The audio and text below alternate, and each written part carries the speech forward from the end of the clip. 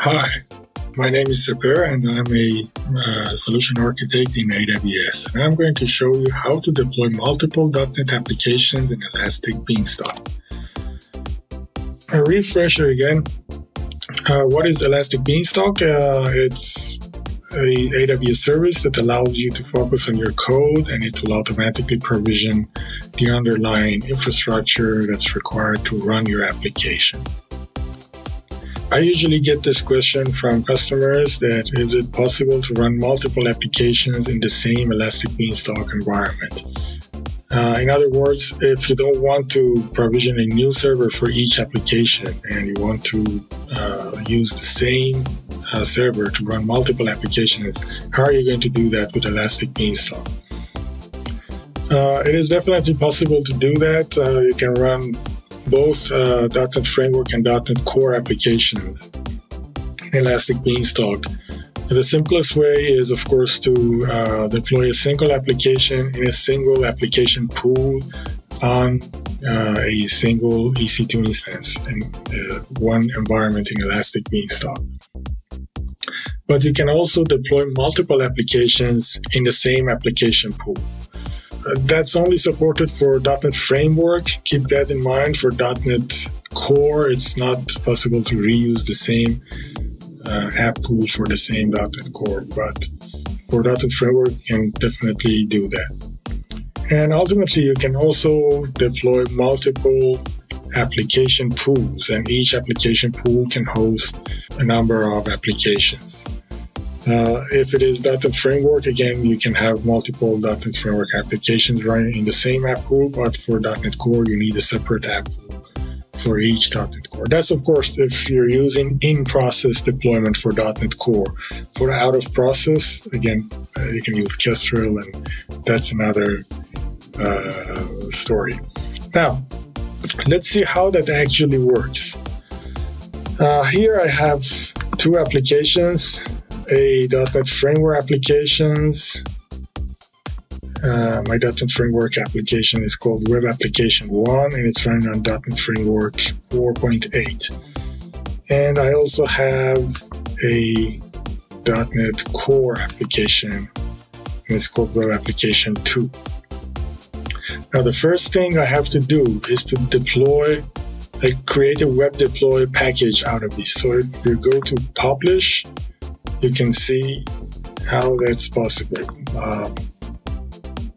You could create a new profile or use an existing profile. So if you haven't created your profile, this is how you have to do it. IIS, FTP, etc.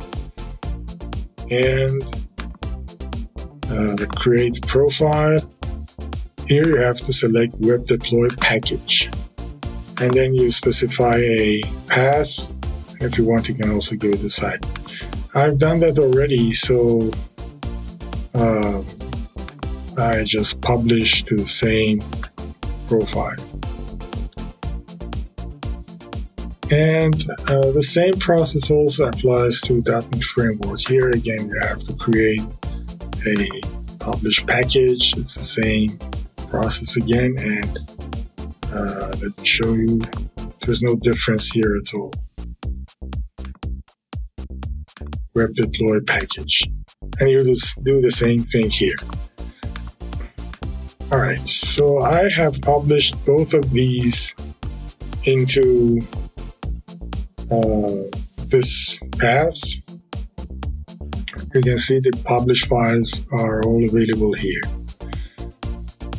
Now, let me delete this so you can see how it works. All right, so I have two zip files. Both are created by web deploy packages of the two applications, Web Application 1 and Web Application 2. You also have to create a JSON file. So I have already created a JSON file and I've placed it in the same directory. Let's take a look. Inside my JSON file, I have my application manifest. This is for Elastic Beanstalk application manifest version and IIS config. You can define application pools. So I've defined 2 application pools, for example, here. And then in the deployment section, you can define your deployments. If you're using .NET Framework, you have to use MS Deploy. And if you're deploying a .NET Core application, you need to use ASP.NET Core Web for your deployment. And for my .NET Framework, for example, name is app1, and there are a number of parameters. App bundle is the name of my zip package from the web deploy. And the IIS path, this is the original directory path for the application. And the application pool, app pool, which refers to one of the app pools that you've defined before. Okay, now that I have these, I have to create a single package, including the application manifest file and the zip files of my applications that have to be bundled with it. Now I can zip all of these into a single file. I'll call it package. Could be any name. And now I'll go to Elastic Beanstalk console and I'll create a new application. Let's call it multi-app.net.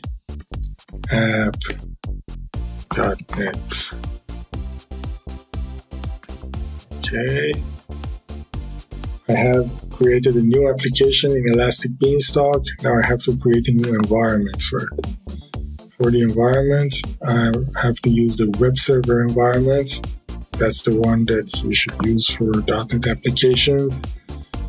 And for environment name, application name, and domain. Let's call it this and check availability. Yep. Good. You can provide description and for platform, I'm going to use .NET. And for application code, I'll upload my application package that I just created. Version label, you can specify a string for that as well. Now I'm waiting for the application package to be uploaded into my Elastic Beanstalk code repository. Alright, that's also done. Now I can configure more options if I want, or you could have directly created the environment. But in this case, I want to change some of the default configurations. For example, I'll specify the size of the boot volume to 100 gigabytes. And I want to change my instance type to, let's say, M4 X large, and save. Also for networking, I want to change my network VPC to this VPC.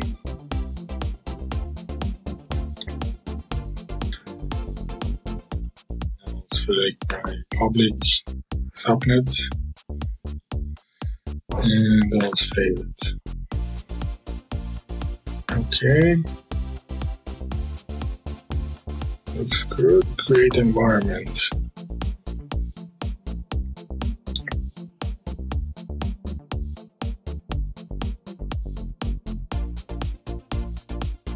It will take a few minutes to create the environment, and once all the resources are provisioned, Elastic Beanstalk will deploy my application binary into the newly provisioned environment.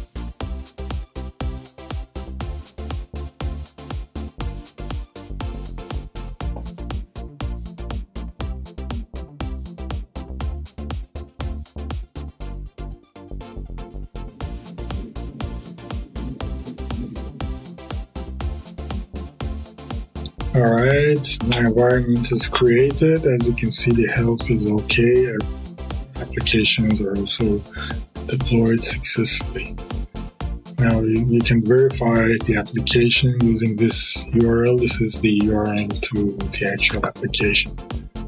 If I try to open the root, it will definitely throw an error because I've specified the application paths separately. So app 1 is my .NET Framework application. Now it's loading the .NET Framework application for the first time. That's why it will take a few seconds to fire it up. Now you can see the .NET application is available. Now let's go back and check the environment, the actual deployment. So if I go to Systems Manager,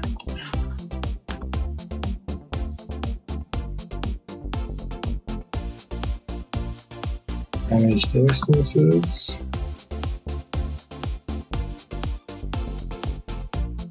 and here I should multi.NET environment. There it is. I start a session using Systems Manager Session Manager. I can have a PowerShell session on the instance itself.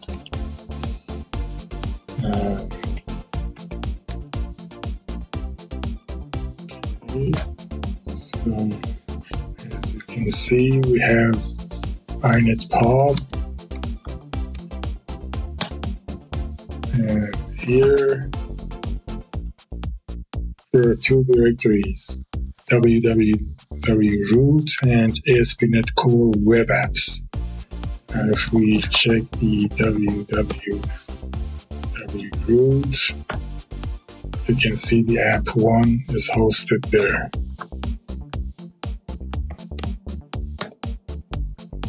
And these are the contents of the app 1. And if we check the ASP Core Web Apps, you can see app 2 is hosted there. And here is the content of ASP.NET Core App 2. Okay, I hope you've enjoyed watching this video. Thank you.